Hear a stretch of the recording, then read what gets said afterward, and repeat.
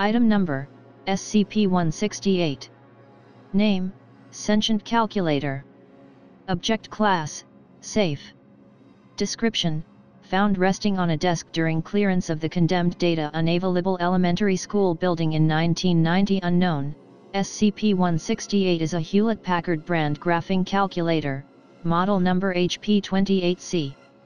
Upon initial inspection, it was discovered that the name Eric was carved into the inside of the removable casing. However, upon inputting a simple equation, 6 divided by 3, and pressing the equals button, the screen of the device went blank for 3 minutes and 34 seconds, after which the alternate key function engaged, displaying the message, "What time is it?"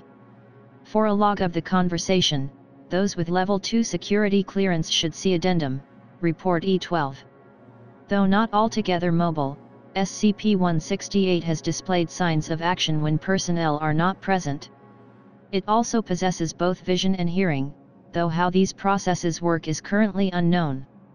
For more information, refer to Addendum, Report E18.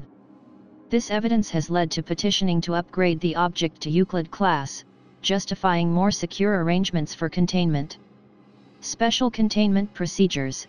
SCP-168 is to remain in Observation Room 221D of Sector 28. It should be propped at the full angle that its casing allows, facing the unshuttered window provided. The entrance is to remain locked, with entrance available by request. Based on prior research, it is not to be used as a normal calculator would. Discussion with SCP-168 is encouraged, but is to be limited to a maximum of 1 hour per day, no exceptions.